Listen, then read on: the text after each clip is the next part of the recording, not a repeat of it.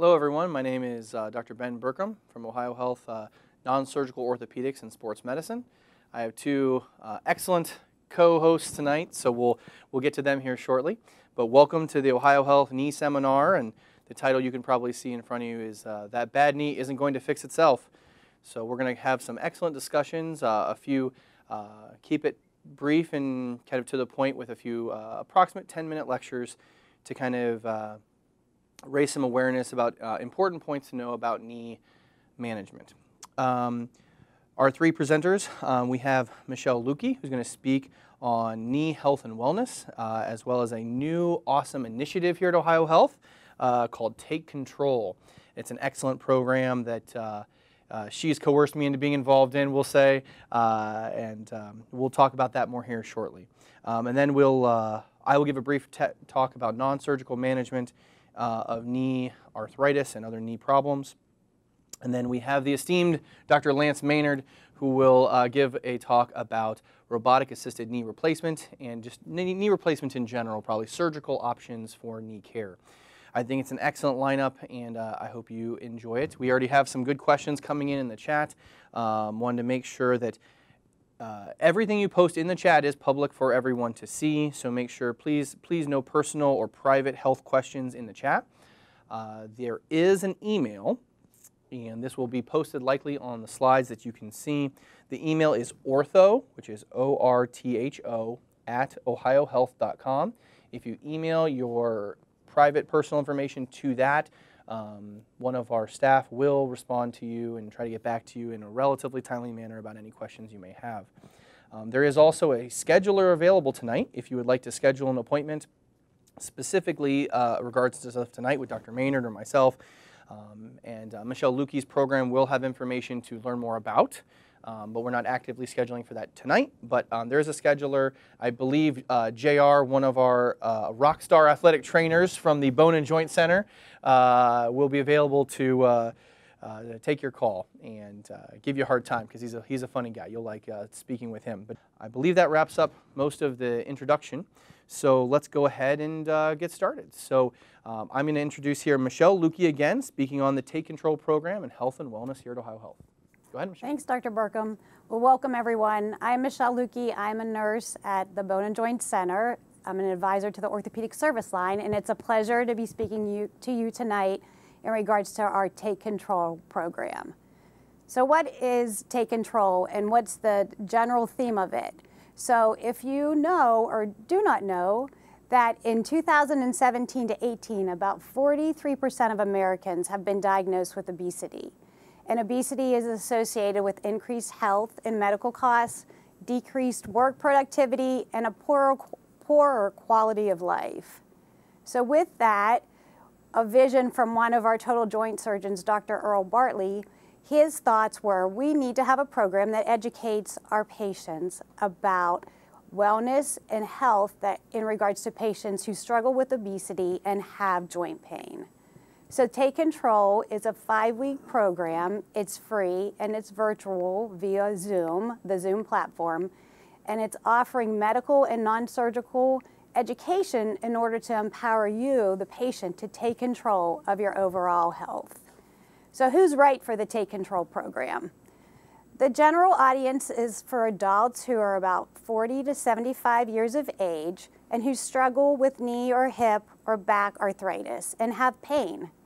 And we also are looking on a focus for those who are struggling with obesity. So a BMI greater than 45 deems you appropriate to motivate you to get you to improve your health without necessarily being a surgical candidate at that time. So some of the topics that we like to discuss in the 5-week program, one of them is dietary supplements. So we have a pharmacist who speaks on dietary supplements. And one thing to recognize is about $2.1 billion a year are spent on dietary supplements, which is a lot of money.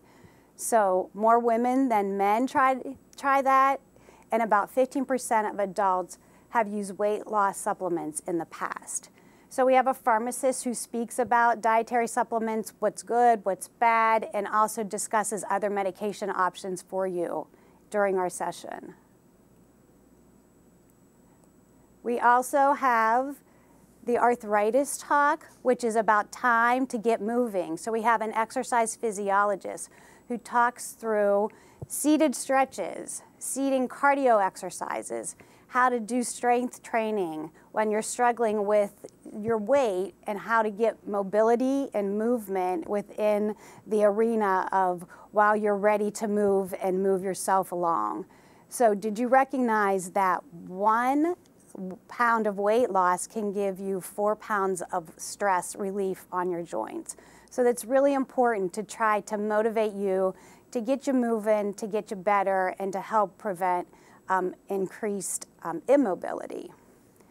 One thing that we try to stress on and kind of like to discuss is, what if we don't change at all and something magically just happens? That typically doesn't work. So we have a behavioral psychologist who also talks about your weight loss goals, establishing SMART goals, so they're called. So eating healthier, increasing your activity, to stop smoking, all of those pieces and parts that help lead you to a healthier lifestyle. And then we have non-surgical options that Dr. Burkham, who we'll talk to, and he also talks during our take control session, and also surgical options are available.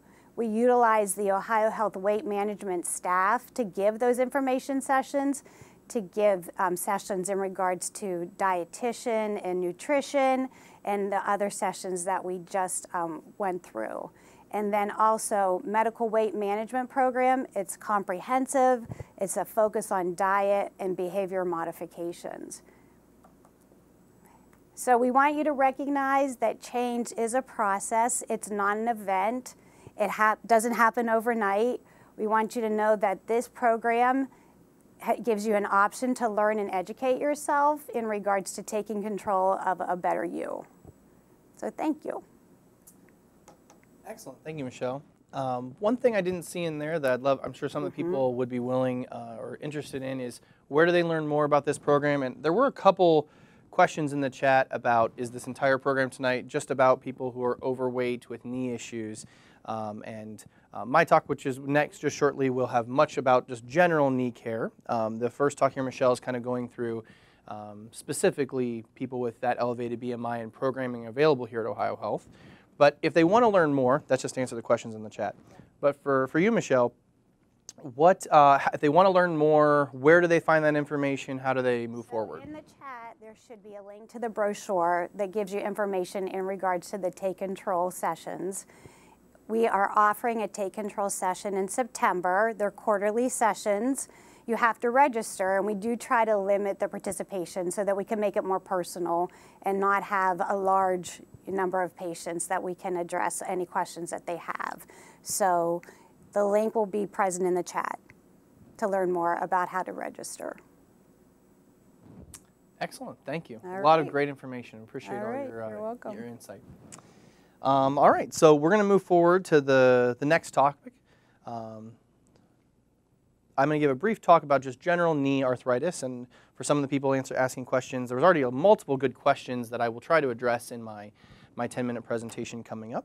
So if you have any other questions, feel free to post in the chat, and I'll try to answer all questions at the end, and Michelle's going to be following the chat closely, and she'll bring up any questions at the end that I need to address. So we're going to have the staff here move forward the slides to the next lecture.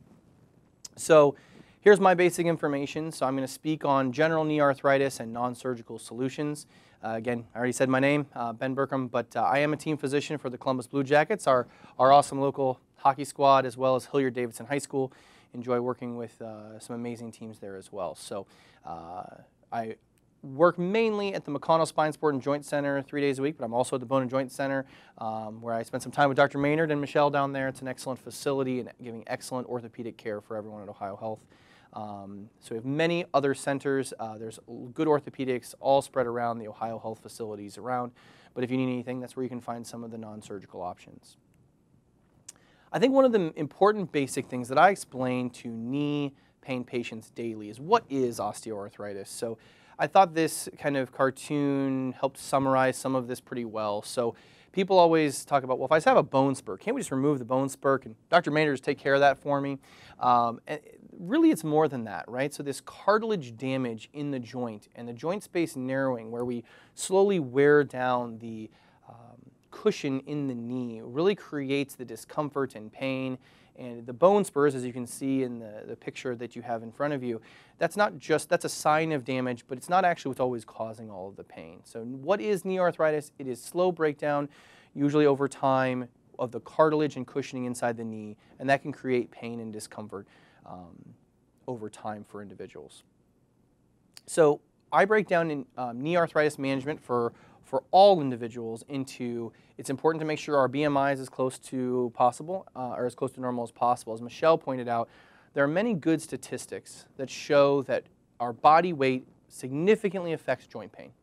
So if you have a normal BMI, great. We can move forward in the rest of the algorithm. As you can see, all the different topics listed in front of you, the bullet points. But weight management is a major component that I always think needs to be discussed. Obviously, many of you with your primary care doctors or even just on your own will see that rest, over-the-counter medicines such as Tylenol or anti-inflammatories, if you're allowed to take those, can be very beneficial in knee arthritis basic early management. Physical therapy or aqua therapy many times comes into play, and we can discuss those briefly if you'd like to.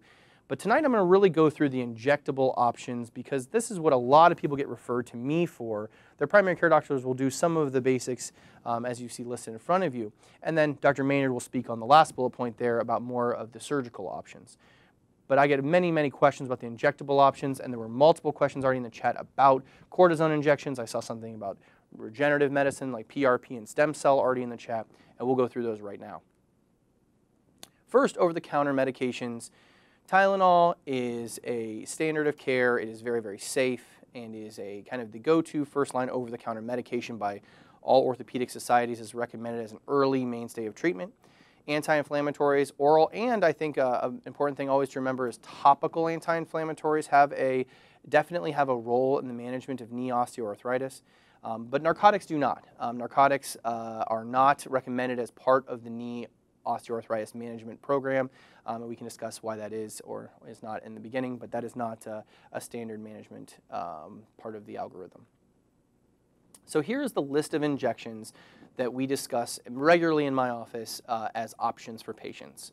So there's corticosteroids, which is what you hear about as cortisone injections or steroid injections. There are the visco supplements. That's what most people call, you've probably heard of the gel injections. Or some people discuss as more of a lubricant injection, like WD-40 on a rusty hinge type injection. We can go through those here briefly. PRP and stem cell, we kind of group together as what's called regenerative medicine. And both of these are excellent options. We'll talk about the pros and cons of these. And then finally, as a non-surgical option, there is a nerve block procedure where if you're not necessarily a candidate for replacement at that time, a last resort as a possible option is actually a nerve block treatment where we can actually help reduce pain for the knees. So let's go briefly through these individual injections and the pros and cons. So corticosteroids do have a clear role in acute or flare-ups, or acute we're meaning brand new, like a very, not a 10-year history of knee, but when you have a flare-up, let's say you go on a vacation with your family and you walk, or if you go on a hike and you really flare up that knee, a corticosteroid injection can clearly have some major benefits for getting you back to your normal routine, getting you into physical therapy, and stabilizing the joint. However, there is evidence that some of the medicines we use to kind of numb the knee or do things have some toxicity to the joint. So I think someone earlier in the chat had said, how many knee injections can you have? And I think that's a very good question and something that we get commonly asked in the office. The answer is that we try to really avoid corticosteroid injections in young athletes or young patients because there is evidence that some of the medicines have a very low toxicity to the joint. So repetitive injections aren't great for the joint. If you have pretty significant arthritis, or depending on your age, they can be done more frequently. So there is no one specific clear number of injections you can get. We try to minimize them to, at the earliest they can be done is every 3 to 6 months. I think annually or as far out as possible is ideal. Yes? Do you know what that is? Yes, so Gel 1 is one of our commonly used visco supplements. I will, if there's something specific about gel 1, we can talk about it, but the visco supplements are the very next slide, so I will get to it. So there is some mixed evidence on do the steroids themselves actually cause damage. It's very mixed. There's pros and cons, but overall, steroids do help reduce inflammation and joint pain, and I've seen it over and over again, have very good help in getting the knee pain reduced so that we can get you into a program of physical therapy and improving your overall function and stability of the knee. So next, here's the visco supplement question that you said, and Synvisc, Euflexa, and that et cetera up there at the top of the screen is for gel 1 and some of the other brand names. There are so many these days. Some of the more common ones you've heard, Synvisc has been around forever, and has been one of the gold standards for a very long time, but we're not going to get into all the different brands here tonight and just talk about visco supplements in general. But I mean, this is from a well-respected review article that they go through about all the different options and reviewed everything. And that definitely provides, they say visco supplementations provide pain reduction and improvement in physical function with very low risk of harm. So all these different types of injections have pros and cons. And I always tell people it's patient selection, right? I really think that is key here. There are reasons to do this, and it's very important that you talk to your doctor about, is this an option for you? Most insurance companies do not cover visco supplements until you have done physical therapy, you've worked on weight loss, you've likely had at least one cortisone injection, and you have not had proper improvement. So visco supplements are routinely covered by insurance, but there are certain things you need to talk to your specific doctor about to make sure you've done all the right things and see if this is right for you. So we'll get to the PRP and stem cell injections, which are considered regenerative injections. PRP is really the up-and-comer in the knee osteoarthritis injection kind of pathway, if you will. PRP stands for platelet-rich plasma. It is a blood draw, so we would draw the patient's blood. We have you stay there at the office, and you would spin it down to get these healing cells. The growth factors and proteins in our own blood that help us heal are attached to these platelets, so we can concentrate it down and inject it into the knee that same day. It's an excellent procedure. We are concentrating it down to 8 to 10 times, as you can see there, as a standard goal. There's some mixed evidence for other uses in tendons and other areas of the body. PRP is being pushed forward for knee arthritis to be covered by insurance. This is in the works, but this still is an out-of-pocket cost. And something you can discuss. PRP is a little bit cheaper than stem cell injections. Stem cell injections, which is our next slide, are either harvested from bone marrow, so where we tap into the bone and actually draw some of that fluid off of the bone itself and concentrate that into the same kind of stem cell formula where we can inject into the joint. There are other new ways where we harvest adipose tissue and then inject those cells as they get concentrated down into the joint.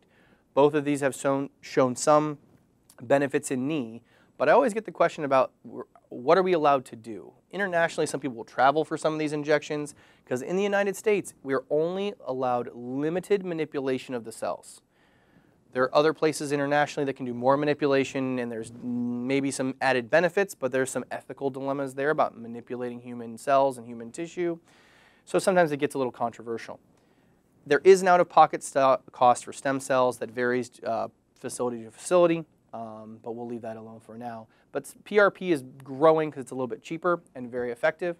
Stem cells do show evidence for benefits in knee osteoarthritis, but I would again say this is patient selection, just like with the visco supplements. And Dr. Maynard can chime in during his lecture about his opinions if he has time.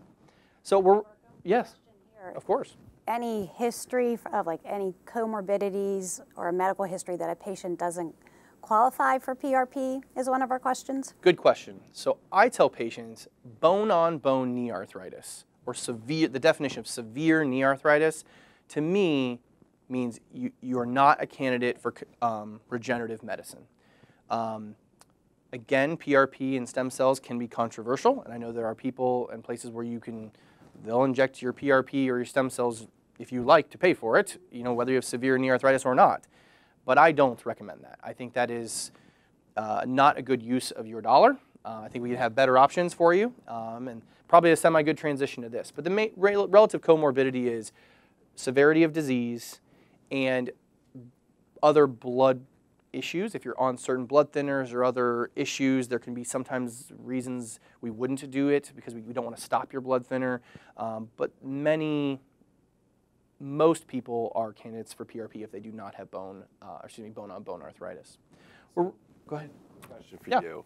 You know, I always hear in the office people that are looking at stem cell injections or PRP injections, and a lot of people I think have a misconception that they think this is going to regrow their cartilage or regenerate their knee. Absolutely. So what do you tell patients that are looking for these regenerative therapies of what is this actually going to do for them, and in the arthritic range, who's probably a good candidate and who is it probably not really worth their time? Excellent question. And I should probably go back to these slides since we're talking about them. So PRP, for example, what I discuss with patients is we have no studies that show regrowth of cartilage. We are not regrowing cartilage. We're not increasing the size and space in the joint with new cartilage. I think of it as we are increasing the health of the joint. And there is some microscopic healing of, as we saw in that early cartoon where there's exposed bone. We are calming the inflammation of the joint. We are probably, the belief is we are taking these healing growth cells from the body and trying to give a layer of healing to those exposed layers of bone and tissue that are extremely inflamed and irritated. And we're seeing improvement in the range of 1 year out for these PRP and stem cell patients. But that is improvement in pain. Correct. Improvement in symptoms. But not improvement in their cartilage. So correct. A lot of things I think for people to take home for this is that these are good treatments for appropriate patients. Yep. But a lot of these treatments are meant for pain and comfort. Absolutely. But it's not going to fix correct. Your knee. Yep, absolutely. And you just asked about the candidates. I really find that, excuse me, the younger patient population, more active, PRP is an excellent option as a younger person because we want to stay away from the cortisone shots. We want to stay away from things that are toxic to your joint. And I really feel like that's something, there are many subspecialists across internationally that think that PRP should be one of our earliest interventions instead of it being towards the end. We're very backwards. And the problem is well, a cortisone shot's super cheap, so why not do it first? Well, if it's slightly toxic for your joint, why aren't we jumping to PRP as an early intervention to help with the health and comfort of your joint early, to reduce symptoms, like you're saying, and get them into physical therapy and get the joint moving and kind of help their overall health earlier. So I think that this is obviously still an ongoing, growing field, and I really feel like the positive momentum for PRP is exciting for the field of non-surgical orthopedics and orthopedics for knee treatment in general, I think. There are many places around the country that are recommending a series of 3 PRPs. There is evidence that that's better than 1. However, we don't have enough evidence to support that because it's an out-of-pocket cost. So routinely I recommend 1, we see how it goes, and then we go move on if they need others. But again, all of your things, it's still patient selection. Correct. And these are things, you as the patients who are out there on the chat and listening in tonight, this is something to talk to your primary care doctor or your sports medicine specialist or your orthopedic surgeon about. And these are all excellent questions. Thank you for bringing them up. No problem. I want to finish out here our last couple slides. So, and maybe this is a little bit of a good transition, I think, to Dr. Maynard's talk about knee replacement. So genicular nerve block and ablation is an excellent, like I was saying, transition here, because if you have failed all of these management options, and either you can't have a knee replacement because, as Michelle was going through, if your BMI is too high and you don't qualify for a knee replacement yet, or if you are way too young for a knee replacement, or if you're way too old, and Dr. Maynard will go through all the different appropriate indications for knee replacement, I'm sure, shortly. But a nerve block, if you have failed everything, is an excellent option to reduce pain. Again, just reducing symptoms. This does not fix the problem, but it can obviously help reduce discomfort in a patient who cannot have a knee replacement or even potentially post-knee replacement chronic pain. So this is an option. We were running low on time for the non-surgical section here, but one additional option, this is not an early one. This is the opposite of what we were talking about with some of the early interventions, but a last intervention that could be considered if nothing else is working for you. When to see a specialist? So again, these are kind of common questions I get asked by patients as well as physicians and other subspecialists. Like, when should they send a patient to Dr. Maynard or to myself or to other people? So I would say for non-surgical cases, obviously I want you to work with your primary care doctor and start with the basics, but basically if you've failed physical therapy, your other medicines and or injections, or if you're not a surgical candidate for other reasons, you can see a non-surgical orthopedic specialist such as myself. Obviously, there are indications for surgery. If the joint is truly unstable, significant mechanical symptoms, failed all the other non-surgical management or other fracture management, very important to see one of my surgical colleagues for some of these more complex issues. I have a frequently asked questions for PRP and stem cells like Dr. Maynard had brought up that we can probably provide to patients if they like. But this is kind of a brief summary of the most important frequently asked questions. The impact on the patient life determines the severity of the OA, not necessarily the x-rays. I tell patients in my office all the time, we treat people, not pictures, right? It's very important to focus on the symptoms and help get the patient better. If you get x-rays, if you're coming to see Dr. Maynard or myself, we are always wanting to ideally see weight-bearing x-rays. So that's something, if you're getting knee x-rays, we want to see how that knee really looks. If you have significant arthritis, we don't need an MRI. And Dr. Maynard can go into that on his thoughts on it, but in general, all knee arthritis has meniscus tearing and damage. We don't need to be looking for that necessarily.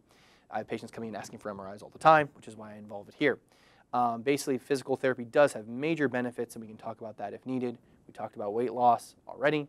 Steroid injections, we talked about at maximum, we hope for 3 times a year, and do have options and benefits for short-term relief. Arthroscopic stuff we didn't get into as much, but we don't recommend routine clean-out surgeries. People will ask about those commonly. That is not a recommended option for patients. And regenerative medicine does not, there you go, right there, Dr. Maynard. Regenerative medicine or regenerative therapy do not regrow cartilage. And we say not yet anyway, because this is obviously a continuing moving forward field. But at the same time, we want to treat symptoms and help people feel better, but it does not regrow cartilage. That is the end. I think we kind of went through a good number of questions, but Michelle, was there anything else that you saw there that we need to do? Just a typical out-of-pocket cost. Sure. So is one typical. Typical, we'll say. Typical. There's Yes. a wide range of costs. I will say here at OhioHealth, and in my office in particular, PRP is $485, and that includes everything we do in that visit, including the blood draw, including the injection, and everything in and out the door for the actual PRP. For stem cell injections, here at OhioHealth, they're approximately $2,800. I know lots of other locations where I've heard anywhere from $4,000 to $10,000 per stem cell treatment. It can be regional, it can be facility driven. There's lots of reasons for different costs, so you need to talk to your provider specifically. But a general discussion is it's a couple hundreds of dollars for PRP, thousands of dollars for stem cell. Very good. Okay. So I think we got through most of the questions. So we're going to go move on to Dr. Maynard's talk. So let's get to, I'll let him, his brief introduction is he is a knee and hip replacement specialist at the Bone and Joint Center down at Grant. And I'll let him go into his talk about robotic assisted knee replacement options and orthopedic surgery insight to all of this now. All right. Hi, everyone. So what we'll do is I'll talk briefly on arthritis, but I'm not going to kind of rehash everything because Ben's covered a lot of things already. And then, you know, in what I can do in 10 minutes time, I want to at least scratch the surface so people can get an idea about robotic assisted knee replacements are, because I'm sure people are hearing a lot about that and what does that mean? What does that look like? Obviously, this can't be an all-encompassing talk for about 10 minutes, okay? But we encourage your questions. So when we look at knee arthritis, almost half of people are going to have symptomatic osteoarthritis in their knees at some point in their lifetime. According to our own American Academy of Orthopedic Surgeons, knee arthritis is the most common form of arthritis and a leading cause of disability worldwide. As Ben touched on, treatments for knee arthritis are weight loss, anti-inflammatory medications, therapy, activities, different types of injections, and then lastly, we have surgical procedures that are generally reserved for patients whose arthritis is severe and unresponsive to typical non-surgical treatments. So this is a robotic device to replace knees, and this is just kind of getting you a picture to see. You can see a base. There's a robotic arm here that we use. It's got several articulating joints to help us do the surgery, and then there's always, with all robotic assisted devices, some type of a base it communicates with and another computer to help control it. When we look at first talking about partial knee replacements, we look at knee arthritis, and you've got early people who have a little bit of arthritis, maybe a little meniscus tear, things of that nature, and they're well treated with conservative care, maybe a knee arthroscopy or a scope to remove part of their meniscus. Then we've got people on the other end of the spectrum who have severe end-stage arthritis throughout the entire knee, and those are people we talk about for total knee. And then somewhere in the middle, we have this mid-stage arthritis. And I always tell people the knee has three parts. There's between the femur and the tibia bone on the inside of the knee, the same deal on the outside of the knee, and underneath the kneecap. And if someone has just arthritis in one of those three parts and the other 2/3 of their knee is fine or relatively good, then they may be potentially a candidate for only having part of their knee replaced. When we look at partial knee replacements historically, they haven't had the greatest track record. And some of that is, it's not necessarily because the procedure is not as good.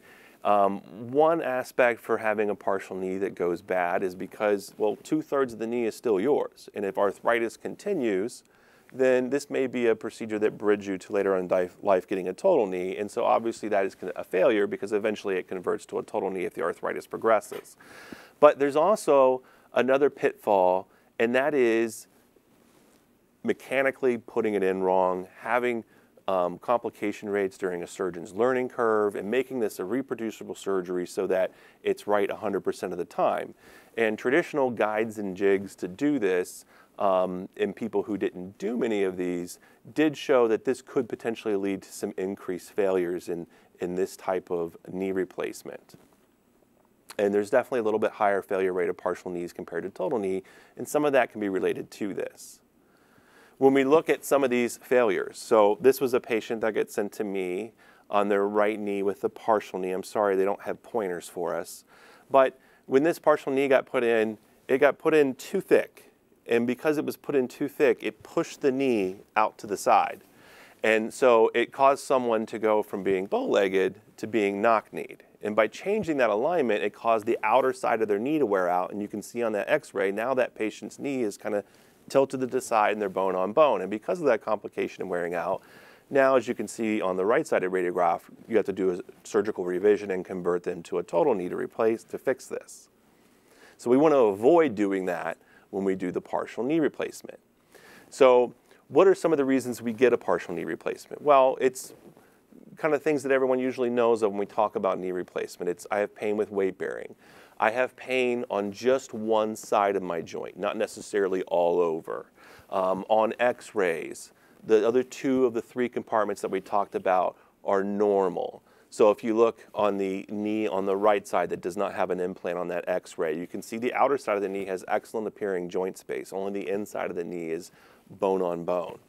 If someone has a deformity in their knee, usually people become bow-legged or knock-kneed. You want that deformity to be a little bit correctable. You don't want it to be rigid and fixed. If someone has contractures in their knee, where they don't have as much knee range of motion, you don't want those contractures to be significant because we can't fix or address those with a partial knee. That's better addressed with a total knee. Lastly, you want to address people with osteoarthritis or wear and tear arthritis. That's mainly the arthritis we've been talking about tonight. But there's a whole conglomerate of patients with rheumatologic conditions, rheumatoid arthritis. Those are more systemic diseases, and that affects the entire joint. So partial replacements in patients with those conditions aren't a good idea. When we look at robotic surgery, why would we do it?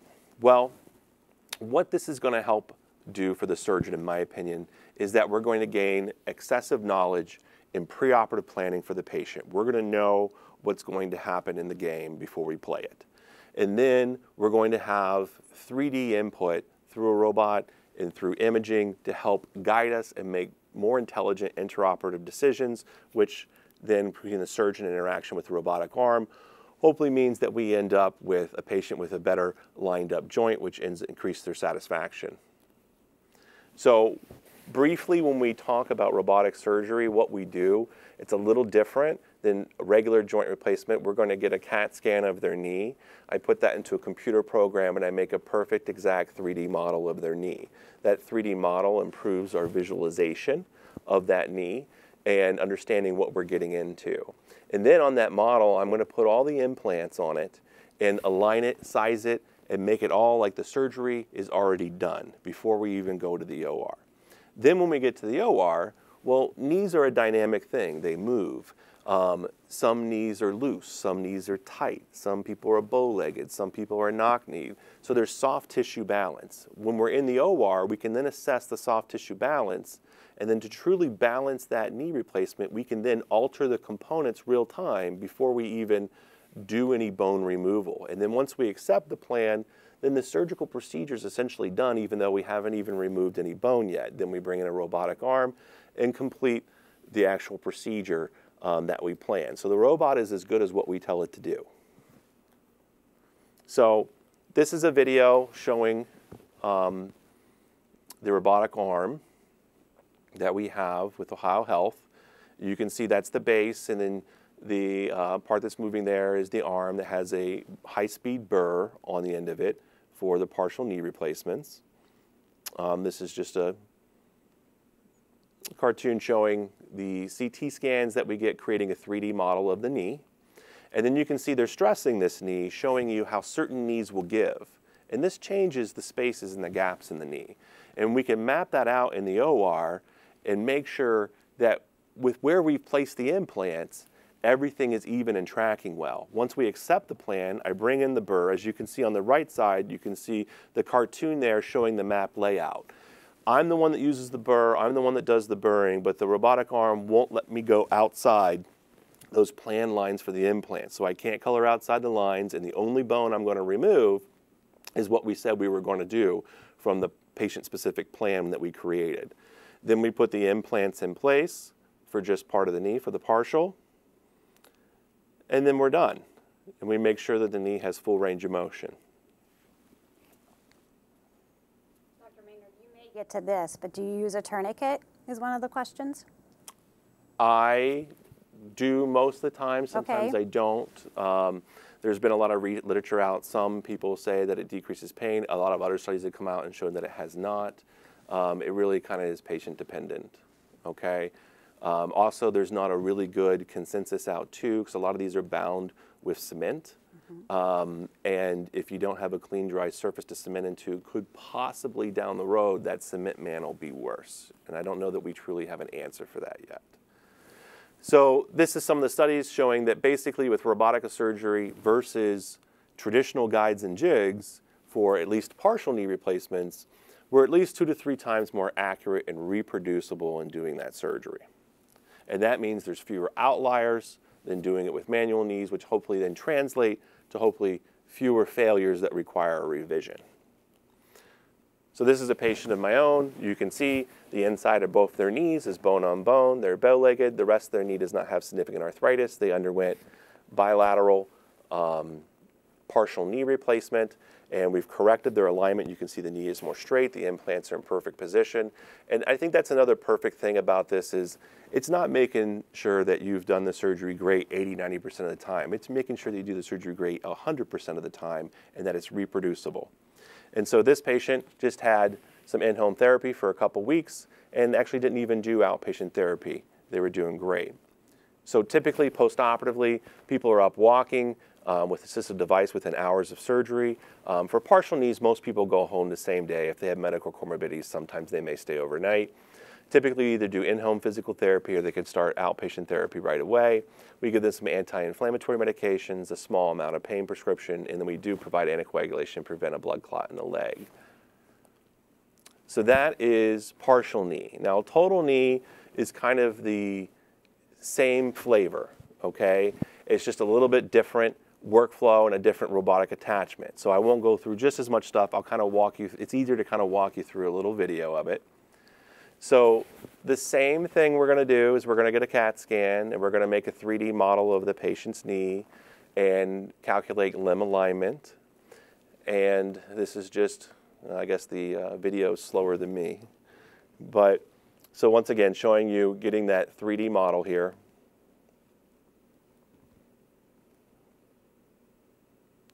And then once we have that 3D model, I can then take that, and based on where we would normally make resections in a knee replacement, I can put a total knee replacement up. And then I can put different sizes, I can shift the implant, and really put that, with that good 3D image, exactly where I think it probably should go.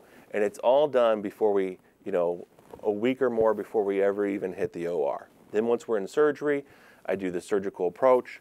Now I take this wand and I map all these little bony points in the end of the femur bone, and we also do it into the tibia bone, which is seen right here. And that's the process of how we mate the actual patient to their preoperative plan. So we know with the robot, where on them is where on the patient. This is stressing the knee, checking the dynamic stability. You can see in the computer program, it measures the thickness. And then I can alter the implants to give them a patient-specific information. Then we bring in a robotic arm. You can see this is the top of the tibia bone. I use the saw. I control the saw, but the saw is locked in the plane of the cut. You can see a guide around there. It will not allow me to cut outside the lines. You cannot put the saw too far back, so you can't endanger the main artery and nerve and vein back there. So it's very safe. Then we put the knee implant in place once we've completed all of our cuts, and that's just a slight difference. So really the big thing is replacing the whole knee, and we're using a saw instead of a high-speed burr at that time. So you can see with this kind of technology, we get a lot more information. And it can take even this terrible knee that was in my office, you can see the tibia is literally almost shifted half the way over. And by balancing this out and planning these cuts preoperatively and intraoperatively, able to align their knee and give them a primary knee replacement as opposed to some type of revision surgery. Here's another patient with just absolutely destroyed knees. Once again, this is from a post-traumatic injuries, but once again, with this robot, we're able to really key in what are the tightnesses, laxities of the knee, size this up for the patient, and once again, get away with the primary knee replacement. So it really is a strong technology, in my opinion. So just like with partial knees, we get people up walking same day. We do a lot of people as an outpatient. There's a lot of people who will stay maybe 24 hours just overnight. The therapy protocols, everything is very similar to a partial knee, but people are a little more painful with a total knee. So they're maybe just a little further behind. Same anti-inflammatory medication, and then once again, always anticoagulation to prevent blood clot. So I know this is kind of really fast, kind of quick and dirty, taking you through robotic-assisted knee replacement, but it's really kind of to get you to see what do these things look like, how could we use them, how does that help us do a better job for the patient. So that's all I got to say. Excellent, Dr. Maynard. Thank you. There were a couple questions for you during the talk, and just for everyone who's hanging with us here, we are going to extend the time frame just a little bit because there's been a lot of really good questions, and we'll do a kind of a roundtable discussion of answering multiple of the questions that haven't been answered so far. But to kind of wrap up your talk, Dr. Maynard, I thought a good question that just came through recently was, is robotic knee replacement covered by insurance? So a knee replacement is a knee replacement. There's codes for every surgery. So whether I do your surgery with a robot or manually, it's the same code. The only additional cost is with a primary joint replacement without a robot, I'm not going to get that CT scan. And so that is something we get approved through insurance probably, I don't know, maybe 4 or 5 times a year. I get an insurance that will not approve that. And that comes down to patients can then still get that, and there's a out-of-pocket fee for that. But if they're approved for joint replacement through their insurance, they can have robotic or not. Okay? And I spoke on arthroscopic surgeries briefly in my discussion, but someone asked, when is is arthroscopic surgery an option for patients? So there's honestly, I would say it's probably been over the last 5 years, there's really been a paradigm shift to get away from doing surgery to clean out the knee, is what you'll hear a lot of people say, because it's really kind of a lie. If you go in and scrape someone's arthritis, well, guess what? The arthritis is still there. They may trim off loose pieces of cartilage, but it's still arthritic. And so they did a lot of studies first starting out in Europe, and they showed that patients that have degenerative meniscus tears with degenerative arthritis, and they scope those people. That those people were essentially doing this just as well, or just that, whatever you want to say, as someone who had conservative non-operative care at a year out. So we kind of get away from that. But patients with mechanical symptoms, catching, locking, don't have much arthritis but have meniscus tears. Those are all people that we do knee arthroscopy on and intervene that way, but we definitely have gotten away from it compared to where we were over 5 years ago. And I can ask a question from our chat. Does a total knee last a lifetime? So how long is the life expectancy? It depends on how long the life is. So I don't mean to sound crude with that, but it is a dumb, fake, man-made mechanical part. There's not a single thing that you can buy, not a single pair of shoes you can buy that aren't going to wear out. Knee replacements are going to wear out. My canned answer I give people is I hope they get 10 years. I've seen them last 15 to 20. We know that obesity is potential increased risk for earlier failures. We know that people can get infections. You know, if we look at a knee replacement and we go, I'm kind of summarizing lots of data here, but if you go, okay, let's look at 10 years. You're going to have mid to low 90% of people still have their knee replacement. You got a couple got infected at some point, some people had some trauma, and maybe some got loose. We go to 15 years. Now we're in the 80% range. We go to 20 years. Now the data is down in the 70s, but now the data starts getting muddy because there's a lot of people that 20 years out aren't with us anymore. So it's kind of hard to say. But eventually, they likely will fail. There was another question. You're getting lots of, since you just had such a great talk, you're getting lots of good questions here. So what is your general, would you say, complete recovery time for patients post-replacement? So, you know, there's lots of recovery points. I would say at 2 weeks, a third of people are going to walk in on a walker, a third of people are going to walk in with a cane, and a third of people are going to walk in with nothing. Partial knee replacements off that stuff faster. By 6 weeks, usually there's a straggler or two still on a cane. You should have full range of motion. Your knee will still be sore and puffy. You will see people are back to work between 4 to 6 weeks to 3 months. The 3 months range is on the extreme for, you know, manual laborers, constructors, people working on the roof, you know, going up and down ladders versus desk-type people earlier on. Rapid improvements will be seen in knee replacement for the first 3 to 4 months. You will truly see improvement for about a year. But the last half that year is, you know, I'm not as achy for standing long periods of the time. I can take multiple flights of stairs, gaining strength and endurance. And it also depends, too, is how debilitated was the patient before surgery?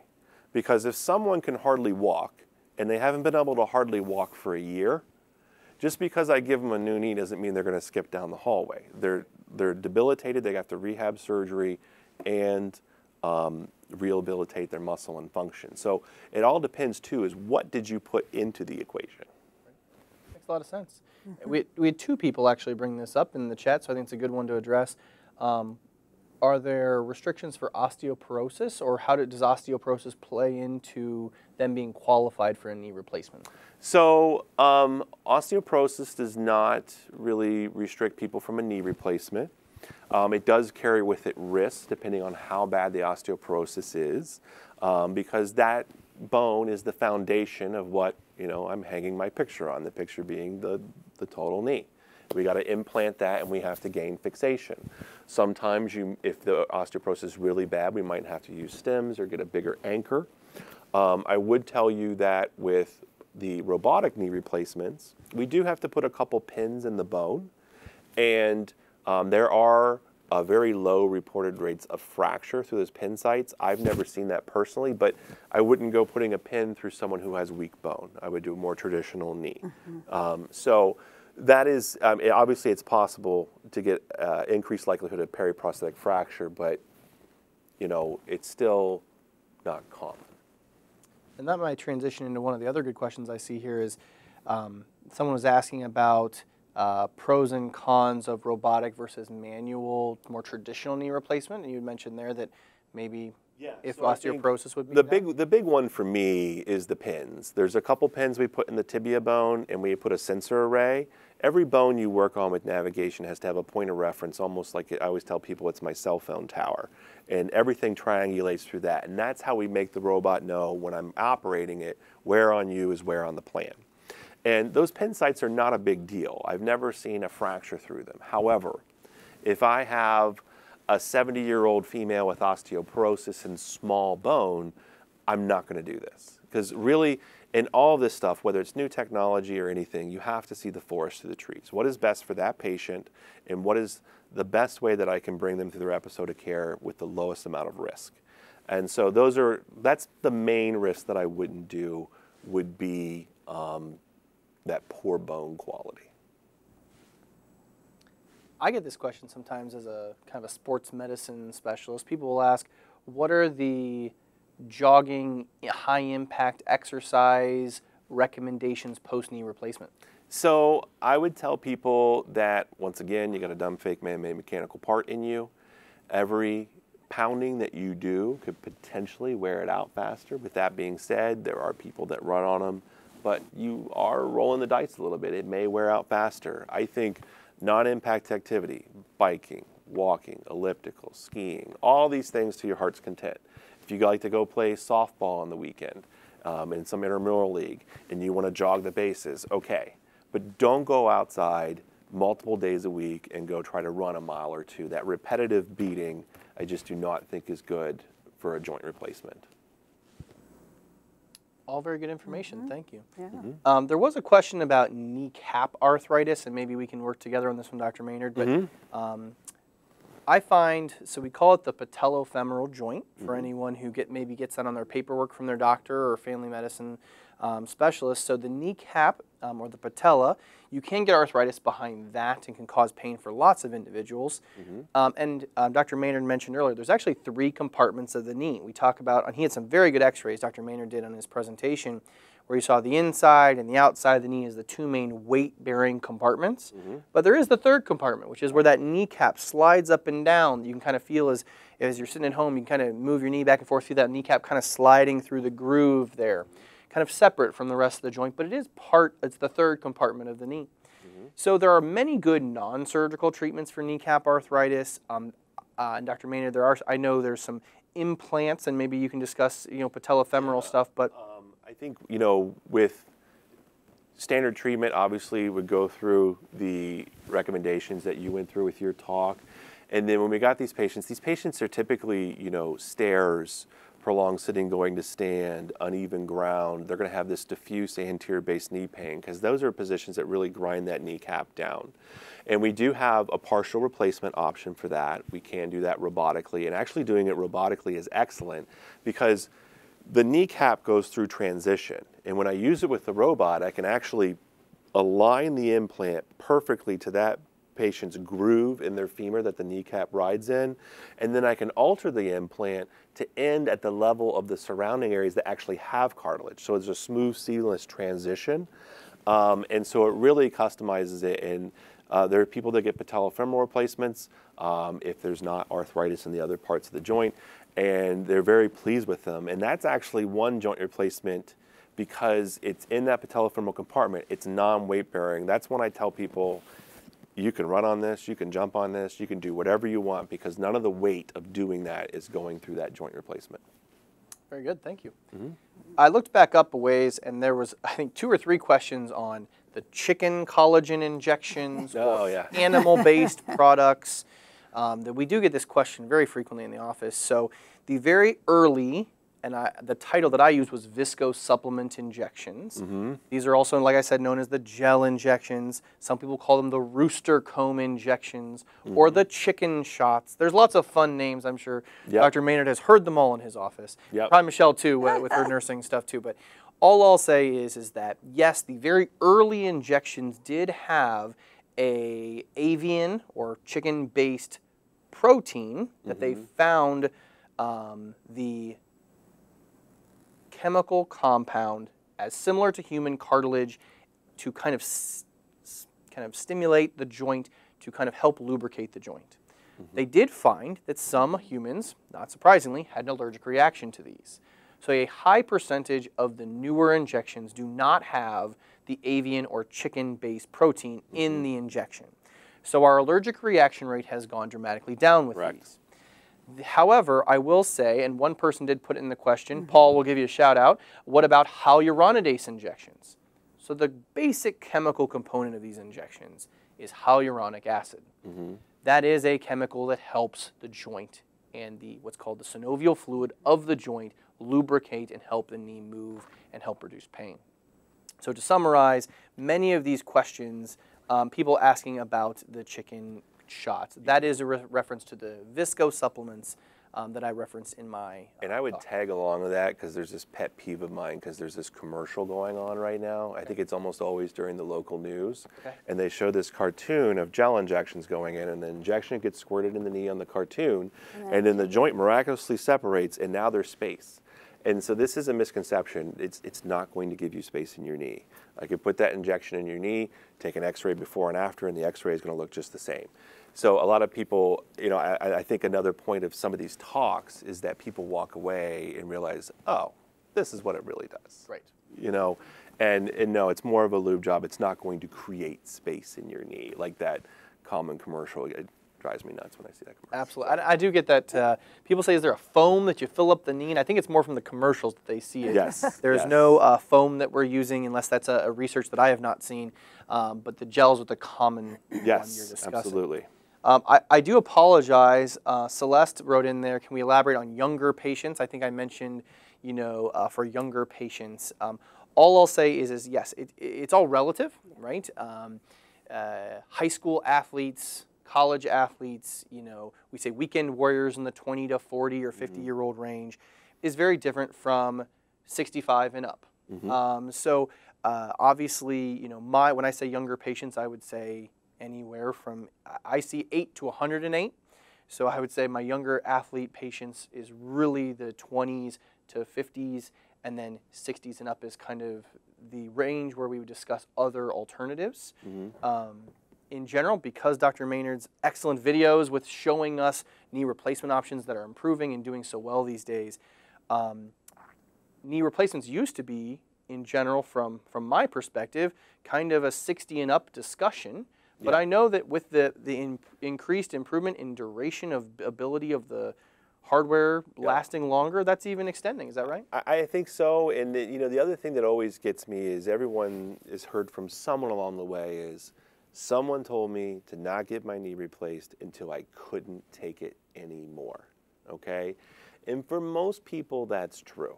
However, when you look at arthritis, people will start developing deformities. As these deformities get worse, when they're bow-legged or knock-kneed, ligaments will get contracted, ligaments will get stretched out, and sometimes they get beyond what we can do with regular knee replacements. And then it doesn't mean they can't get knee replacement, but now we have to start using revision components. And the fear is, are these more constrained components that help stabilize this knee going to last as long as a regular primary knee? And, you know, or if I start seeing someone eroding away bone as opposed to not just being bone on bone. So I think if you have bad arthritis, it's worth seeing a specialist to see where you stand, because not always is it good to wait till you can't take it anymore, because the more dysfunctional that knee is, the more is going to have to be done with surgery, and a lot of times the more that might be to rehab it. Now, at the other end of the spectrum, you need to have significant arthritis before you do this. You don't want to be intervening when it's too early either. Excellent thoughts. We're just about out of time. We're really running it up on the hour. There's many other good additional questions in the chat, and we will try to get to those, and someone from our group will try to respond to everyone as much as we can. But thank you so much for your time, Michelle, Dr. Maynard. Really, thank you so much for all of your time this evening, and everyone who joined and gave excellent questions in the chat. We appreciate your time as well. There's a slide here for information if you need anything from any of us, and thank you so much, and hopefully this was helpful. If you have any feedback, we'd love for future sessions. We'll try to do some of these again in the future. Thank you so much for your time, and everyone have a good night. Good night. Good night.